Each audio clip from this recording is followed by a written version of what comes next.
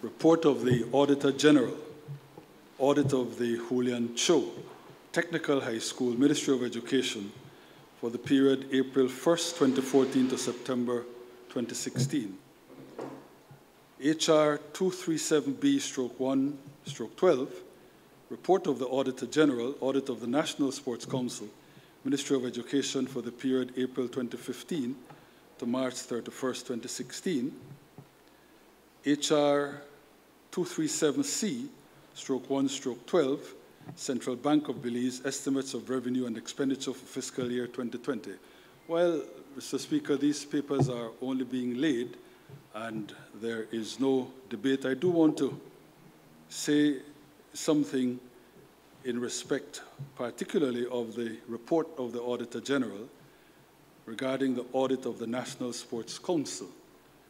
Just to repeat what I said in my press conference, that audit report needs to go to the Commissioner of Police, who I expect will consult with the Director of Public Prosecutions, and I would imagine that action by way of criminal prosecutions will take place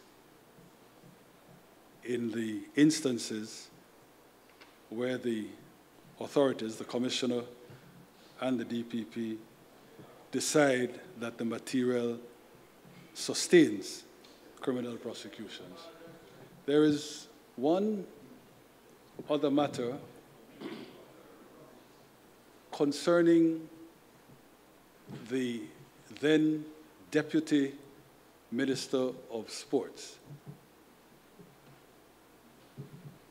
Again, the report will go to the Public Accounts Committee, but I do want to say that to the extent that there is an allegation of, as it seems to me, a violation of ethics, conflict of interest, since that Deputy Minister is not any longer in government as a minister, but is the Consul General of Belize in New York,